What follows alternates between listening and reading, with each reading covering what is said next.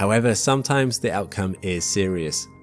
In the UK, in 2009 to 2010, the Big Freeze saw parts of Scotland reaching temperatures as low as -22 degrees Celsius, the coldest in nearly 40 years, with widespread transport disruption, event closures, and power failures.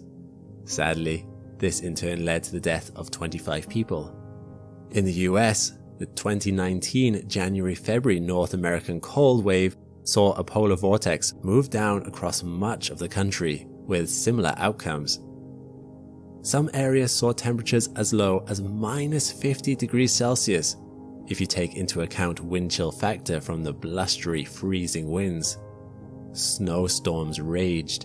You could get frostbite from being outside in just 10 minutes. Sadly, another 22 people died, with hundreds more needing frostbite treatment. Responsible was the ranging polar vortex. In time, the imbalances in the global temperatures restore themselves, and the jet stream returns to its previous position.